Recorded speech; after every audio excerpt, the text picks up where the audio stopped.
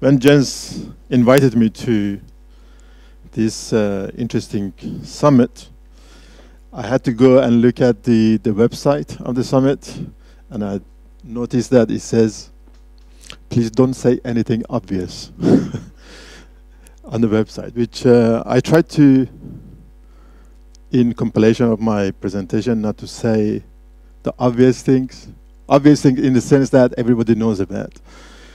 And probably most of the things I'm going to say is in common with what has been said already with by Chilin and Jens. But I would like to propose a number of new ideas that could be taken up by the researchers and take this one further. And the title is Internet on the Move. That is not internet or broadband access in hotspots, but in a ubiquitous manner. And capacity crunch. You guys know the importance of broadband to competitiveness of a country's economy. And that shows the correlation between the number of broadband is not necessarily wireless broadband, is fixed as well. And its relationship with the competitiveness of a country's economy. It's been said by reliable sources that an increase of 10 additional broadband lines per every 100 inhabitants or individuals in the US, which is 10% increase, with 30 million new lines, it would contribute about 100 billion contribution to the US GDP. 50% of the economic growth in the European Union is from ICT, the information as well as communication technologies.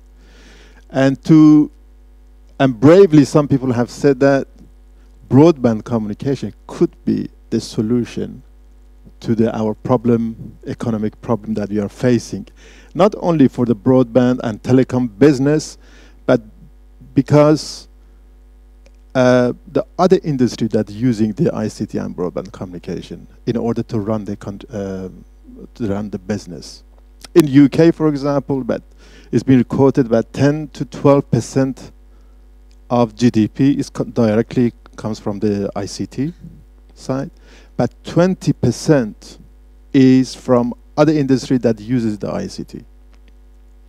So clearly, and that's why we have this summit as well, the broadband is very important to us. And you've seen these figures.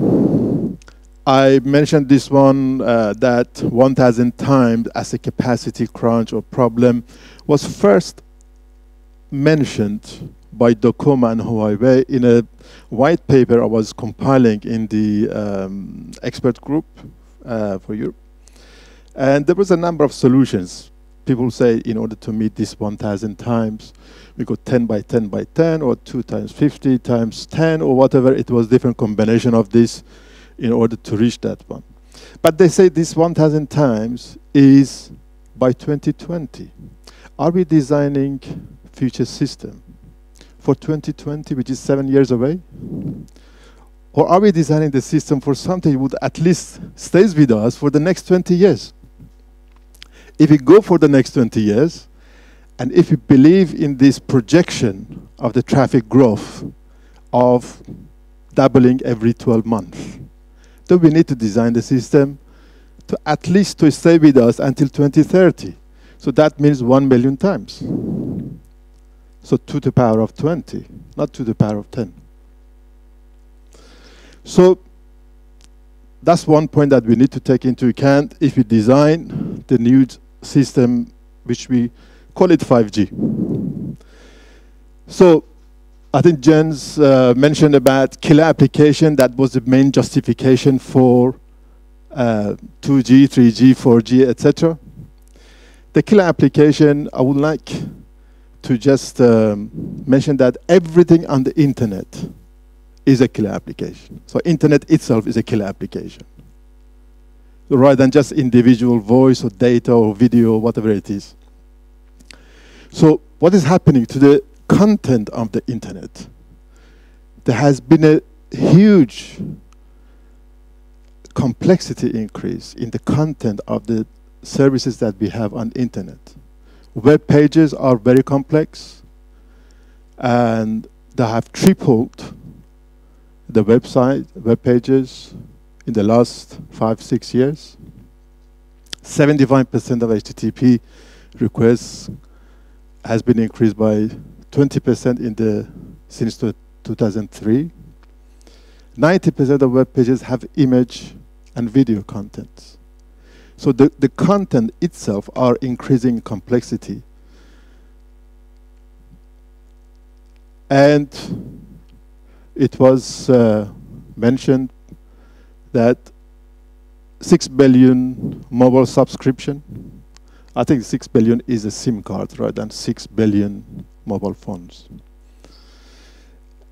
200 million smartphones sold every quarter. And all the way, these all gigantic numbers. The interesting one is the one at the bottom, which it was surprise to me, 200,000 tweets every minute. This is on average case. I don't know whether you heard when there was one of the famous football clubs in UK, the manager retired. In the first 4 hours, there was 1.7 million tweets, only in UK. For this huge increase in traffic demand, some analysts gone as far as saying that 2014 is a doomsday end of profit for many operators. So I studied this figure, the analysts, quite a lot, and assume that the traffic growth is correct, because we cannot do this. And I wanted to verify where we are with the capacity. These two are gonna cross each other.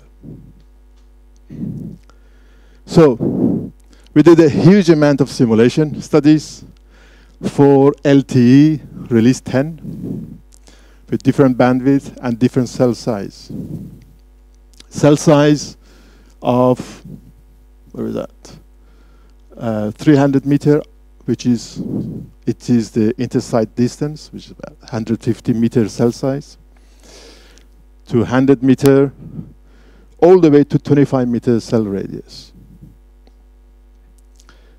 And look at the traffic, 1,000 times the traffic growth. As Jens mentioned, it is not uniformly across all the environments. We look at the cases like working population, inner cities, offices, peak and mean and average values of this traffic distribution. The example we use is UK population. And we used the spectrum available for mobile in UK as well. And we concentrated on London, which this result is extendable to most of the capital cities in Western European countries, as well as Beijing, Tokyo, New York, and etc. So looking at this and different colors, I think the case A, which is a traffic, working population, inner city, there's a traffic growth, and this is capacity provided by different cell dimensions. The top one is the cell dimension of 25 meter, cells of 25 meters. And this is the cell of, I would say, I can't remember what it was, 100 meter, no, that's 50 meter radius, that's 25 meter there. So as you can see, the capacity, and we draw a straight line, hits the demand. Most of them well below 2020. Then people say, yes, but Wi-Fi is there, it's going to save us. We do a lot of offloading. And we look at the percentage of the Wi-Fi deployment per cell area, 25% and 6% and etc. We also see the effect of that on the on the traffic relief from the cellular systems. There's one thing that we need to take into to note that most of today's Wi-Fi deployment is indoor. There's not many outdoor Wi-Fis. The traffic, the busy traffic of the indoor, the busy traffic hour does not coincide with the busy traffic of outdoor. So we cannot simply say Wi-Fi indoor will take away all this traffic load from the outdoor. As you can see, with the 6% density of the Wi-Fi and 20%, 25%, this is the effect the Wi-Fi has. It's very small. So most of the Wi-Fi, by the way, I have to say it is 11G Wi-Fi. We have model 11N as well as 11AC Wi-Fi. Most of the Wi-Fi is short-term solution. It's not a long-term solution, Wi-Fi, as it is. We look at different scenarios. We look at which we are going to publish these results very, very soon. And I look at different spectrum allocation, spectrum location. But what is important for you to note is this metric, gigabits per second per area, per meter squared or kilometer squared. I know we've been talking about spectral efficiency quite a lot, but what is important, you don't sell, operators do not sell a spectrum efficiency. What you sell is capacity or area spectral efficiency. How much capacity you have per meter squared. And that is important.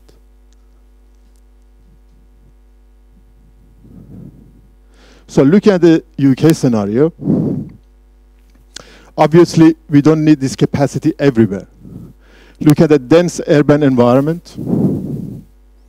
Look at 2015, 2020, with a modest increase in busy hour utilization from 15% to 20%.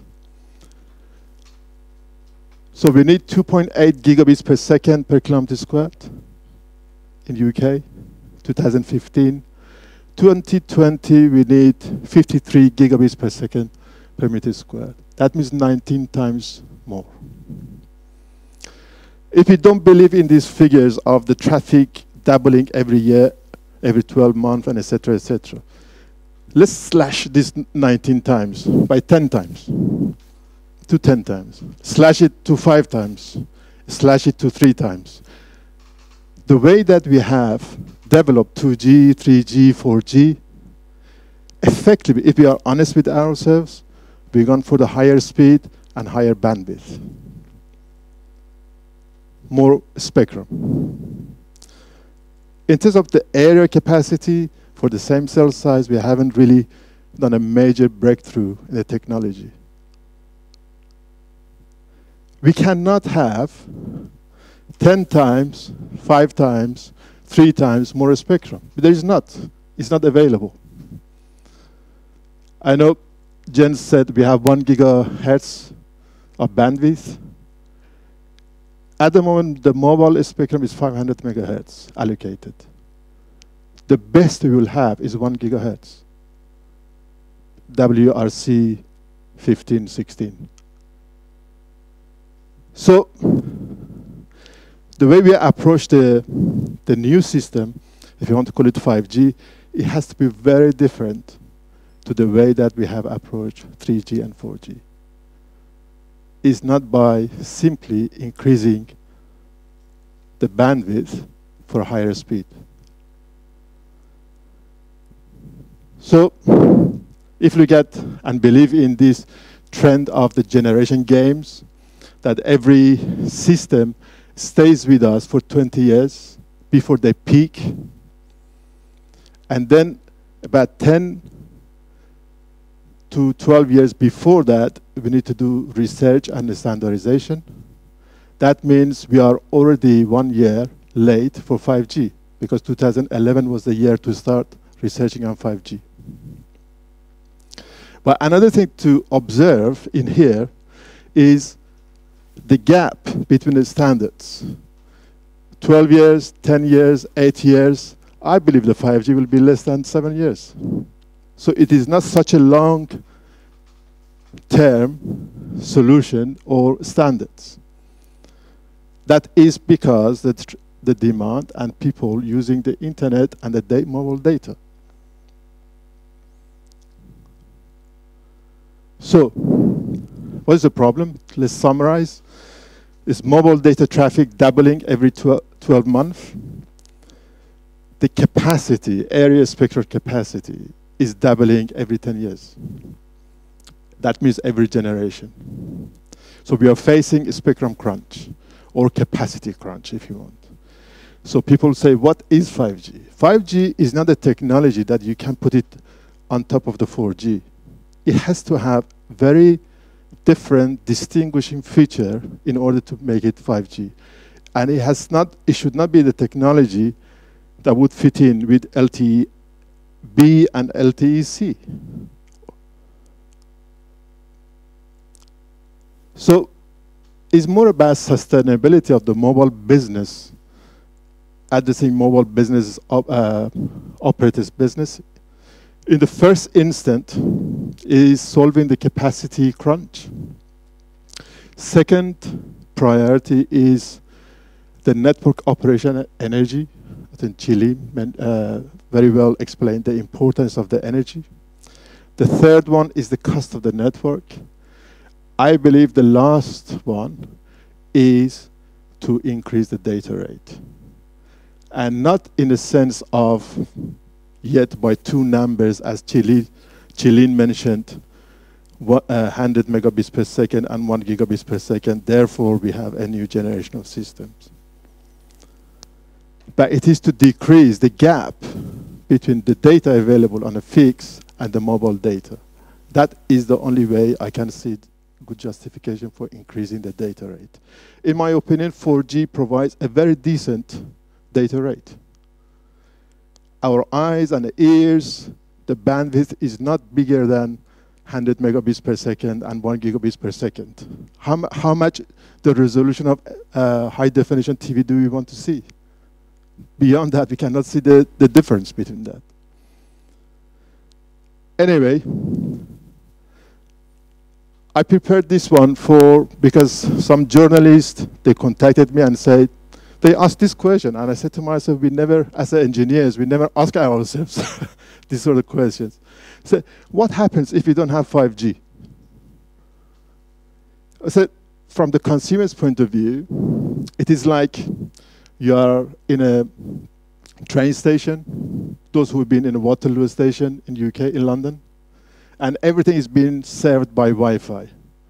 How patchy that service availability it is. And we will have that sort of patchiness in the service availability using the cellular system. And that is not something that mobile operators are used to. Mobile operators always provided a good quality of experience to their customers in terms of service availability.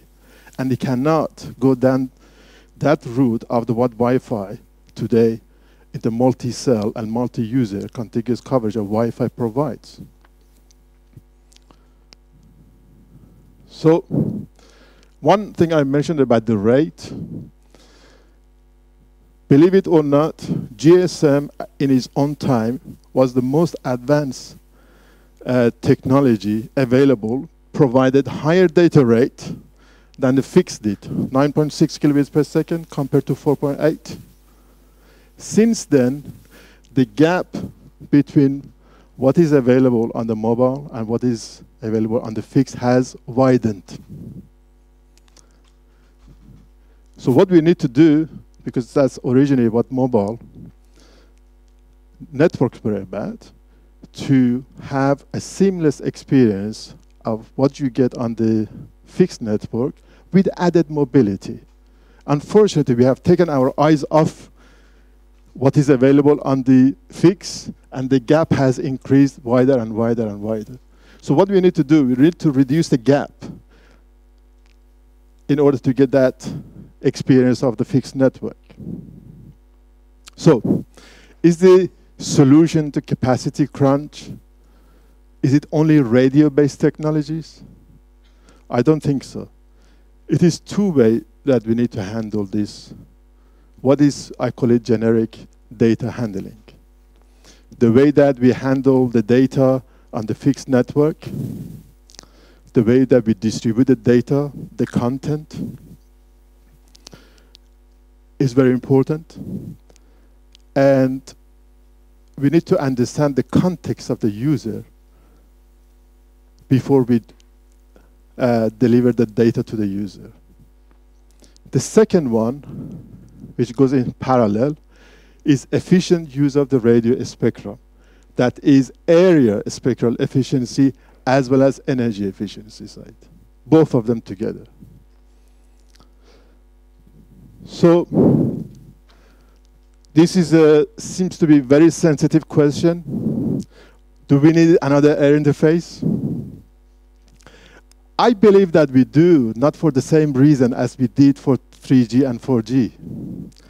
The reason is, in terms of the spectral efficiency, link spectral efficiency, even with that MIMO, we have reached the capacity limit, Shannon capacity limit, 10–20% here and there. That's where we are.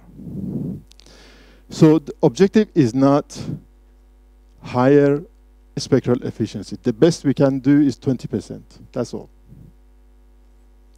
So area spectral efficiency and energy efficiency is important. 4G OFDMA, as it is, was not designed for small cells. Now we are trying to scale it down and say it works for the small cell. In terms of the signaling and management overhead of the OFDMA, that's horrendous. If we believe in 10 times, or some people say 50 times, or some people say 100 times more densification of the cells, that's a nightmare scenario. So the justification of the new air interface or new waveform, it could be OFDM, but it has to be something that it can be locally organized, as Misha said, self-organized. Put it very simple that way. We need to have minimum network management and control overhead signaling. We need to have sub-millisecond air interface latencies. We need to have flexible, this is very important, especially when we look at highly fragmented spectrum that we have. OFDMA is not suitable for carrier aggregation. I was talking to one test equipment provider. They said from the spectrum aggregation, carrier aggregation, which is in release 12 LTE, 10–20% of the gain they expect to get, they'll get. Because it's extremely difficult to do that with OFDMA.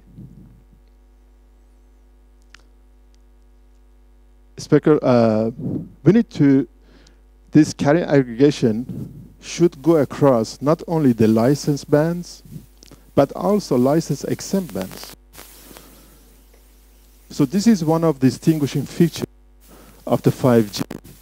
There is no separation between licensed and unlicensed bands. Why should there be any separation between the two? I know it has an impact on the business model, but from the technology point of view, I think Jens mentioned that. I think your 1 gigahertz you mentioned includes the unlicensed bands. Spectral energy efficiency, as Qilin mentioned, we do not want energy consumption, power consumption to increase linearly with the traffic growth. We want to break that relationship, at least.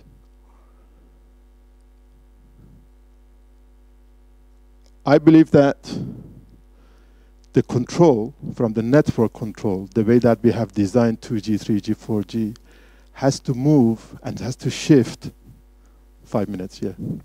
It has to shift some of that control aspects to the device.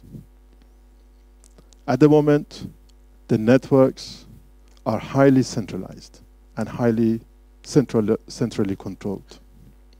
When we have a large number of small cells, that control needs to be distributed. And device has very important role to play.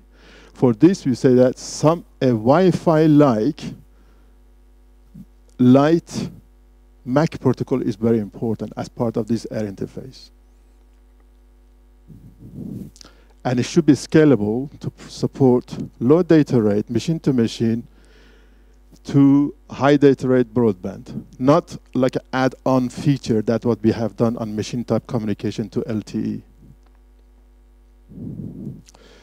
So these are some of the areas that I would like the researchers to do more research. Infrastructure sharing. I think UK has been pioneering in this area with Telefonica, with T-Mobile and Orange, do the infrastructure sharing. Now, very soon, it's going to be announced, Vodafone and Telefonica will be doing infrastructure sharing. But infrastructure sharing, the way it is done today, it is mainly the asset sharing, the site, base stations, and some of the equipment sharing. If it's done more cleverly, then we have two networks. If they're co-located, the cells, we said the difference between them is 0. If the networks are shifted with respect to each other, up to the 1 cell radius, so we call it R,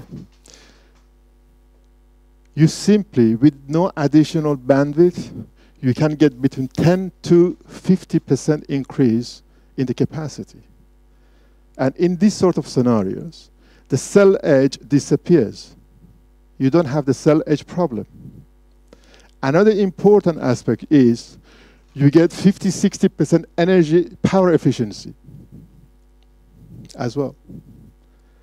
If you do sharing on the call admission level or TTI level or even packet level, but do it more intelligently, not only doing it to minimize the cost of the infrastructure. We need to look at the new architectures where the base stations cooperate with each other and form a virtual MIMO.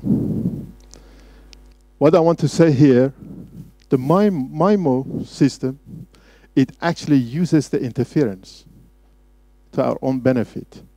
So I would say in 5G, we should emphasize this more. Interference is a good thing. I know it surprises some people, but that's what MIMO is about.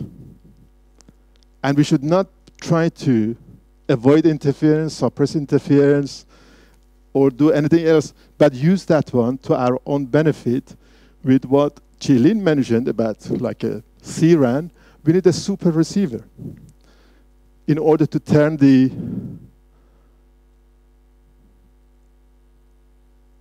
all this interference into useful interference. We've done some theoretical capacity limit study using of the interference as well as the signal in the cooperative cells. The capacity we have in LTE is here, 2, 3. What we could theoretically achieve is up to 24 times. So it's about 8 times more. But it allows us to move to different levels of the cell size, cell dimensions as well. So this is the architecture. For example, we are working in 5G Innovation Center that we have this signal of interest. We have interference coming from other cells in the joint coordinated and detection virtual MIMO. We can use all of this into much stronger signals and use it as a source of diversity. Anyway, since I got 2 minutes probably by now, or 1 minute. Energy efficiency. If you break down, this is some of the studies that we've done in the EARTH project, which Chilin mentioned. The standby mode of the base station uses more energy than what the energy we use for the signaling and for the data user. So by separation of data and signaling control channels, physical separation of that, And extending that one to the SDN concept that Chile mentioned, to have it end-to-end, fixed network, separation between control and data, as well as extending that to the radio side, we can easily switch on and switch off some of these base stations to get rid of the energy wastage, power wastage in a standby mode. We can even do further than that by reducing the energy used because of the signaling in this architecture. To do that even further, minimizing the effect of the signaling, I would like to introduce this concept to you, that which I call it memory fold networking. Mobile networks, it has evolved since 2G to circuit switch, packet switch, IP, etc. But the way that we do the networking is all based on what we did in GSM. If a user has a transaction with a network wipes that one off its memory. At the next time, it will do the same things over and over and over again. The problem is when we go to smaller cells, we increase the data capacity per meter squared by going to smaller cells. At the same time, we increase the signaling per meter squared. So we need to separate these two from each other to provide us with another degree of freedom in cell dimensioning. Some of the protocols and signaling I mentioned is referred to layer 3. All of this needs to be revisited. And we need to come up with a new signaling architecture. And that's why we say memory fold networking. It will save the energy, improves the latency, and is highly spectral efficient as well. We need to look at new metrics. The two figures that Chilin mentioned, 100 megabits per second and 1 gigabits per second, these are obsolete, in my opinion. You look at the energy efficient and area spectral efficiency. We'll need to look at the frequency bands into cellular, Wi-Fi, as well as broadcast bands, services. But there again, broadcast is another issue for another talk some other time. Thank you very much. Thank you. Thank you, Rahim. Any questions? Mikko?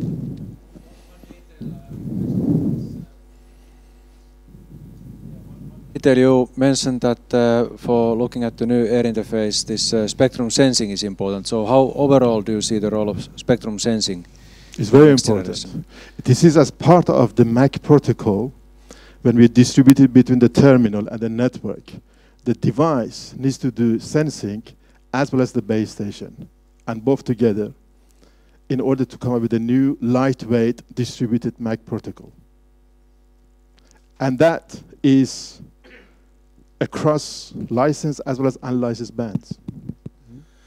There's a lot of words here about capacity, nothing about coverage. Is that because we think that's an irrelevant problem or a not so interesting problem, or? About the coverage? Coverage. I mean, how we provide good data rates to everyone, not just in the city centers. I mean, no. I guess a lot of our bases today are not at all capacity limited. Yeah, data rate that you require. For example, if you look at this, sorry. How do I go back?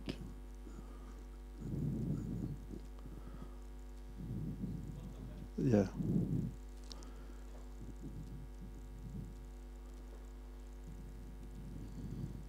If you look at this scenario, the data rate growth in other environment is not as sharp as it is in city centers. So this considers the capacity or demand increasing in all different environments. But the critical one, the one that is going to hit the wall, is inner cities first. And then it's going to be outer cities and etc. etc. But yeah, okay. I get it, but a lot of base stations today have to be deployed, not because you need the capacity there, but this is one solution. This is one solution, which I think it is not a very clever solution, just increasing the cell density. I think that's an interesting issue, because the question, what is coverage, has sort of shifted from, it's very easy for in the mobile phone situation, what is coverage? You can make a phone call, but here it depends on the data rate that you want to provide. The 95% data rate, if you want to raise that to a couple of megabits per second or 10 megabits per second, then it has a severe impact on the density of, and in particular in rural area, that's a critical issue, I guess. Yes.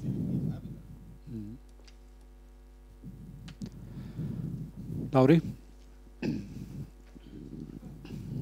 Thank you. Just for clarity, looks like you are proposing this potential 5G to be a dense small cell type of system. And then I think that means that LTE would be the wide area solution from now on. Do I get it right? No, half correct. I think the small cells are very important, but not to the degree that we are talking about 10 times, 100 times, or some people say 50 times or 100 times, etc. But we need to look at the whole overall picture. Some of them, this capacity will be met by small cells, some of them by the cooperation with the small cells, but some advanced issues that I mentioned, some people are doing it by infrastructure sharing perhaps, and etc. So it's a combination of different technologies, rather than just one way of approaching this high capacity. Whether LTE is going to be for microcell, I have no problem with that. But that's what it was designed for. Oh, Klaus Beckman gets the last word. Okay, just a small comment here. You said something about Wi-Fi and said it's so patchy at Waterloo Station. But my feeling is that the IEEE organization doesn't just sit home and wait for the rest of the world to come up with the inventions. And we just here in Stockholm we have 2 new modern arenas just newly built. The Friends Arena, where Sweden beat England in football, and during that time when Zlatan did all his goals, they were in that small arena. There were 10,000 sessions occurring simultaneously on the Wi-Fi network, which is built by Cisco. I know, and they have this sort of arena. And it seems to me that Wi-Fi is actually doing things. They are actually working on these issues on high capacity as well. So can we really just sort of turn that option away, or isn't there things happening there as well? No. I mean, I'm not saying that you should take that. The London 2012 were mainly served by Wi-Fi. But when we have high density of the Wi-Fi, access points close to each other, and high number of users within them, the capacity keeps increasing, and then it starts decreasing, because it's not designed to be a multi-cell and multi-user. Okay, so that's the work has been done in the Wi-Fi IEEE one is just increasing the data rate. But the MAC is a holy grail in IEEE. They don't want to change it.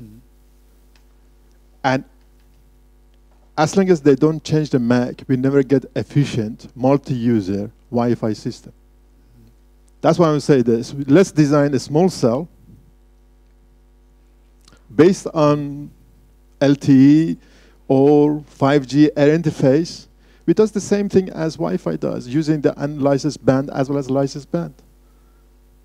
If IEEE is too religious about changing MAC layer. I think that sounds like an interesting lunch discussion. So I think we, unfortunately, we're a little bit late here, so we need to break for lunch right now. To thank Rahim once more.